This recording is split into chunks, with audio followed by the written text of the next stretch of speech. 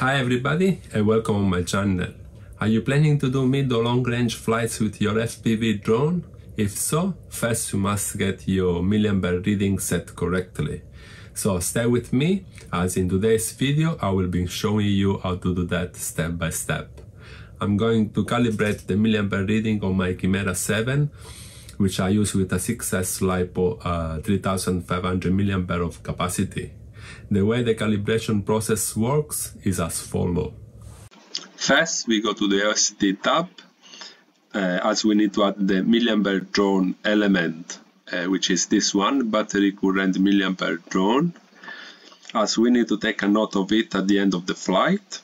After the flight we need to recharge the battery and take a note of how much milliampere has been put back into the battery, and you need a smart charger like this one, which can provide you this information.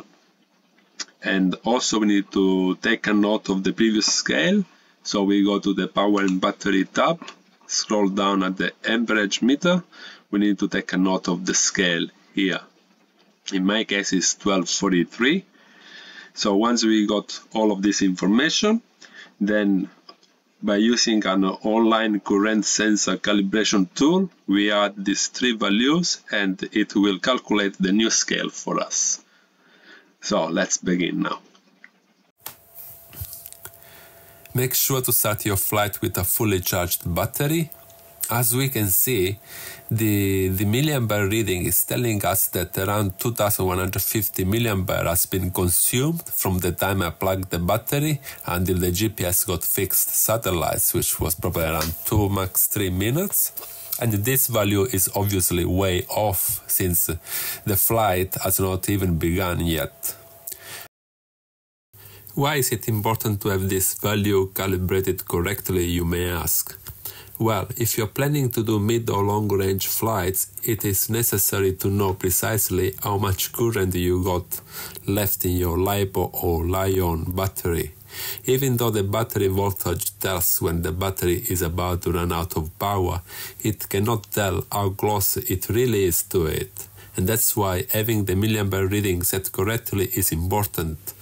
Obviously, you don't want to run out of current before reaching the home point, right?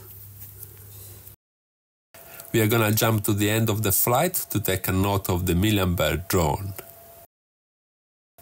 Here we can see that 21 volt is shown, which is 3.5 volt per cell, and the milliampere use is 4750, which again is clearly off since the battery I use is 3500 milliampere. The battery has just been fully charged, and as we can see here, 3134 milliampere has been put back into the battery, and we need to take note of this as well. Also, I noticed when I start to charge the battery, the voltage was at 3.6 volt per cell, which is around 21.6 volt in total. So it was a little bit over than the voltage I had on the OSD in my goggles.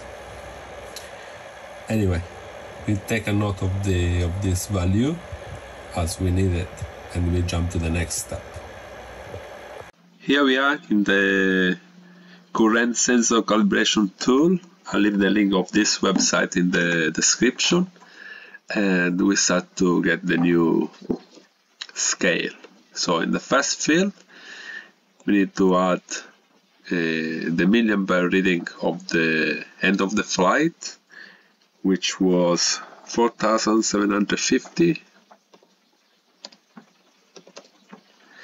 Then the second one, how much milliampere has been put back into the battery by the charger, which was 3134.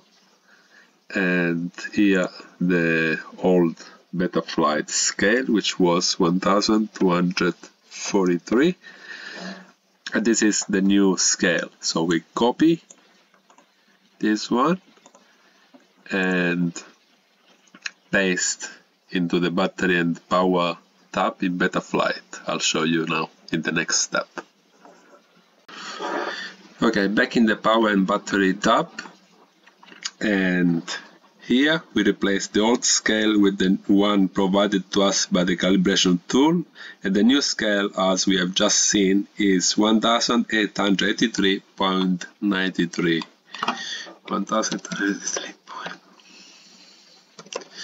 I know from experience already, but just want to show you that the decimals are not accepted. So if you put the decimal and you go to click on save, it goes back to the old scale. So what we need to write is just 1883 and click on save, and that's all. It is necessary to repeat this calibration process 3 or 4 times to get a precise reading. Also, keep in mind that if you make any change on your drone, such as carrying or removing your action camera, replacing your current props with ones with different pitch, or using a battery with a milliampere different than the one used during the calibration process, then this calibration needs to be redone, as different weight and props pitch can affect the current drone. That's all for today. Please like, leave a comment, and make sure to subscribe to my channel so that you don't miss any FPV flights and especially FPV video tutorials. That's all for today again, and we will see you at the next one. See ya!